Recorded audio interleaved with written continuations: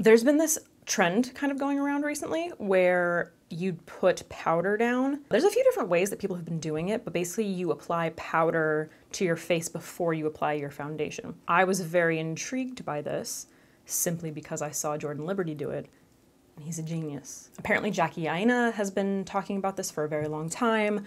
I, for those of you who don't know, am not a makeup artist. I am self-taught. My background is in art. So as far as like application, I didn't go to beauty school, man. Nobody taught me this shit, so I'm kind of just like figuring it out. So I was like, this is interesting. I'm always down for different kinds of techniques.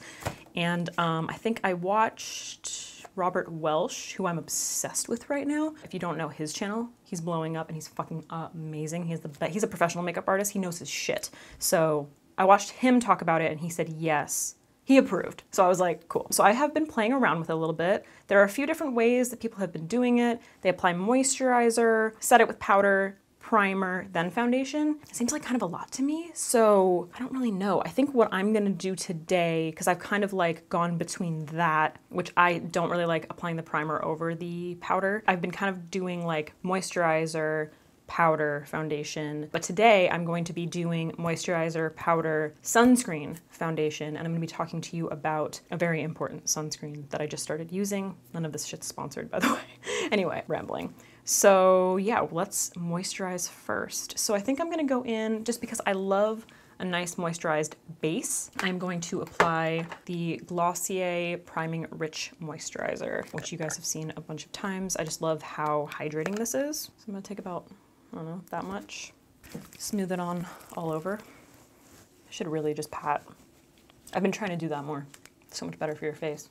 So I like to hydrate particularly underneath my eyes because I have to put so much product down there. This is a very, very rich moisturizer, so if you are oily, you might want to avoid it. But what I like about this is I can like super hydrate my skin, and then when I go in with the powder, it kind of like, not mattifies, but it kind of like satinifies the finish, and it just kind of like holds onto that foundation so much longer without having to go in with powder later on, which ends up just being, I don't know, feeling very cakey to me. I feel like you end up layering lighter amounts of products with this technique. That's what we're gonna be doing today.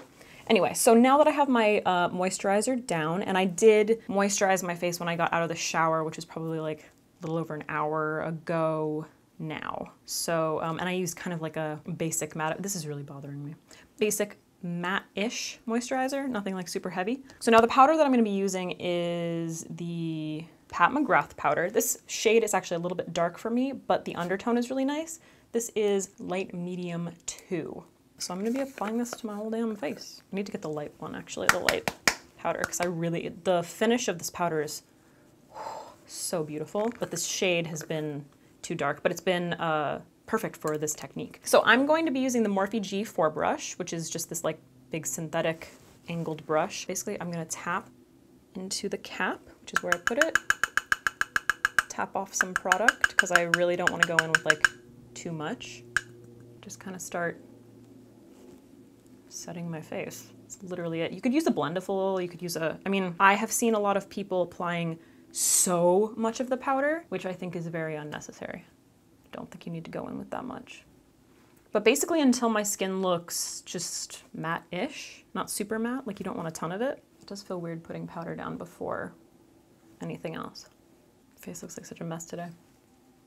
So kind of each time I'm tapping into the cap, tapping it off, and then lightly pressing it into my skin, and then making sure to kind of take it like all over my face so that it's nice and even. And it's a lot easier to see where I'm applying too much or enough powder, because this is slightly dark for my face. I don't know how well you guys can see right now, but like I said, the undertone is really nice, but in terms of value, it's just too dark. And I am going to be taking this like over my brows, a little bit over my lids, pretty much just everywhere. So when I was watching Robert's video, he was saying that like the reason for this is you are creating like a barrier between your skin and the foundation, and you're basically like creating a layer for the foundation to adhere to. But because you're doing it before your foundation, it's kind of like, oh, this is gonna sound so gross, but when you put the liquid on top of this, it's creating a little bit of a slightly thicker formula. I don't want to like say paste, but that's what I want to say. Rather than putting a liquid on top of a liquid, the foundation is going to stick better. And then because you're using a powder, it's already kind of like mattifying or satinifying the finish. So it's not going to move. And then you end up not having to use powder later on, maybe in like really oily spots, depending on like, I don't know what concealer you use or anything like that. But that's why I was so intrigued by this, because less product is more for me. Now for me, what's very important is sunscreen. Living in Los Angeles, even though the sun hasn't really been out, I was using the Glossier one forever. I feel kind of bad recommending it to people for so long because I recently went and got a facial and she was like, basically the difference. I don't know that much about skincare. Okay, I'm trying to learn. The difference between whatever kind of sunscreen the Glossier one was and the one that I'm going to share with you, which is Tizo or Tizo, I can't remember, is that this is a mineral sunscreen, which means that it is basically like reflecting the sun off your face. So it's basically sitting on top of the skin. And while the Glossier and or other sunscreens are absorbed by the skin, which means you have to reapply, like they basically don't end up protecting your skin very well. That's what she said to me. Anyway, so I started using this one and I really like it. It's kind of like a pore filling primer formula. They do have a tinted one, that's what this is, but they also have some that aren't tinted. So I'm gonna take, I don't know, a fair amount, and then I'm basically just going to pat this all over my face. So you could do this with a primer because I saw a lot of people doing this step with like the Tatcha primer, the pore filling primer, but I don't like that one. And since this is a really nice like pore filling formula, kind of like that silicone-y feel, I think it's gonna work really well for this technique. But if you feel like this is just another like annoying step, you could apply moisturizer, sunscreen, then the powder, and then go in with your foundation. It really depends on your skin type, I think. Like more oily skin would probably work better with that. I think something to keep in mind is you can't all do it exactly the same way. It has so much to do with your environment, how much moisture there is in the air, how humid your environment is, your skin type, whether it's oily, whether it's dry, whether your foundation is more matte or more dewy, whether your primer is like silicone or more hydrating. It's like so many things to keep in mind. I would suggest just like playing around with all of these different techniques if it's something that you're interested in. I do recommend it, but I have had to play around with it for a little while to get to the point where it's something that I actually like. Okay, so now you can kind of see that my skin has like a very, I guess a matte finish. I don't think it's like super duper matte. So now I'm just gonna go on and do my makeup like I usually would. So I'm going to color correct underneath my eyes with the LA Girl Concealer in Light Ivory. I am a little bit worried about these like little dry patches right now, but you know, the show must go on. So what I like about this is a lot of the time when I would put down some kind of a liquid primer, the corrector, I had to be very careful about how I applied it because I didn't want it to move around too much. But now that I have the powder down first, it just stays right in place, which is fantastic. So I feel like it prevents you from having to use a lot of product. It allows you to be a little bit more precise with the application and how much you use, which is really nice. But I just really like how smooth that looks. All right, so now I'm going to go in with my, my concealer. I'm gonna use the McGrath Concealer in L3. I've been using concealer before foundation recently just because I don't wanna go in with like too much product. So I kinda like place it in the areas where I want it and then I'll blend in with the foundation. So I'm just using my Dominique Cosmetics Velvet Sponge to blend that out. Doesn't it look so smooth? So I tend to focus my concealer like in the center of my face anyway, so that's kind of why I'm doing this. It's like replaced foundation in the center of my face. Because like I feel like it basically goes all over my nose anyway. So what the hell? All right, and then let's just stick with the McGrath theme. So I'm gonna be using the Skin Fetish foundation in Light 3. And then I'm going to take this in the outer perimeter of my face and just kind of like blend in that highlight. I applied way too much of my foundation. All right, I just threw down some brows really quickly, and now I'm going to do a little bit of contouring with my Vanity Makeup Cosmetics Sculpt and Glow palette. I'm gonna be using Fair and the contour shade. Another really nice thing about this technique is that it works equally well with creams and powders. So I'm applying all of my cream products now, but I am gonna be going in with a powder blush. And since we already put our face powder down, I don't feel like the need to set my face before I go in with all of those things. And for bronzer, I'm using my KKW Beauty Contour Stick in medium. Right now, for my under eyes, I am going to be setting that tiny little area, but I'm going to be using the smallest amount of powder. Basically, if you tend to be more oily, you can use powder in like your T-zone, underneath your eyes, whatever. But what's nice about this technique is that you don't need to use powder around the rest of your face. So I'm going to be using my LC Cosmetics Light Medium Setting Powder, and I always layer my concealer, so I'm gonna take a teeny bit more of the Pat McGrath concealer and put it right here, just because I like that extra coverage. And then I'm really, really tapping off my brush. So that might look like a lot, but it's not because my brush is just dirty. And then using that small amount of powder, I'm just going to pat it basically right here, right where I need it. I'm not gonna take it out too far. Now for blush, I'm gonna use this new one from Ciate. Well, it's new to me anyway. This is Breeze Marbled Light, the Marbled Light blush, but I'm excited about this. So I'm gonna use my little Japanesque brush to apply that. All right, guys, you get the idea. Do you see how nice and smooth everything looks?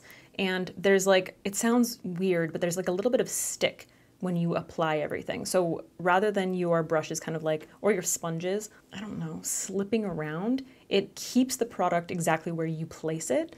And then, I don't know, it just like kind of blends really beautifully. And there's something really nice and luminous about it, not having to go in with a powder at the end, because I feel like a lot of the time that just kind of ends up like mattifying the skin. It's so much faster. I also end up using a lot less of each product. All right, guys, I'm gonna finish off my makeup and then I'm gonna come back, check in with you throughout the day, because I don't know about you, but I got nothing else going on. All right, guys, this is the finished result. I don't know how I feel about this eyeshadow look, by the way. I was filming something for another video and I don't know how I feel about this, but it's fine. What was I gonna say? So basically, this is what my skin looks like.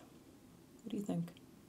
This is what I love about this process. And I was thinking about this when I was like out making apple with peanut butter. I think I already said this, but the texture looks so much better. I love that I'm not using a setting spray. I love that I'm not applying my powder after foundation, because a lot of the time it's kind of like, I don't know, I feel like I end up manipulating the formula a lot. Lately, I've kind of had a problem with putting down, like I want to hydrate my face, but then when I go in with my foundation, I feel like I end up looking so oily. So I feel like I have to use a lot of powder, and I don't like doing that because then I feel like I have so many things on my face. So this process has kind of made that a little bit easier. I don't know, the finish looks so nice to me, despite, you know, my breakouts and everything. It just looks really blended and soft and satiny, kind of just like my skin. I don't look like I'm wearing a ton of makeup, you know? And I mean, I am and I'm not, you know? Like I obviously didn't use a ton of product. We still look smooth and done, but not cakey. That's what I like about this. I'm going to wear this for the rest of the day, and I just kind of want to see like how it wears. Like, am I going to get oily in this area? I tend to get kind of oily like right here in my T-zone. I want to see how this moves with my skin, because especially when I go in with powder, I do end up with fine lines, or with the makeup creasing in my fine lines like eventually much later on. So I just kind of want to see like how that goes. It is 3:07. I'll check back with you periodically throughout the day. I'm wearing glasses because I couldn't handle my contacts all fucking day. So let's remove those. So just ignore the impressions of my glasses. Okay, so it is 10:03. What do you guys think? I feel like it looks pretty decent for it being so late. I definitely did start to get kind of oily in here. There's that. I've got like a little bit of breaking up happening around my nose, if you guys can see that. Mostly just the oil, definitely a little bit of oil, you know, happening there. But other than that, usually I have like really intense smile lines that happen like later in the day. And I don't see that. Like I have like maybe the tiniest little bit of settling, but hardly at all. Same with like between, you know, just in fine lines, I usually have like a lot of creasiness just from like moving my face and stuff. And I filmed 3 other videos today, so trust me, I've been moving my face around.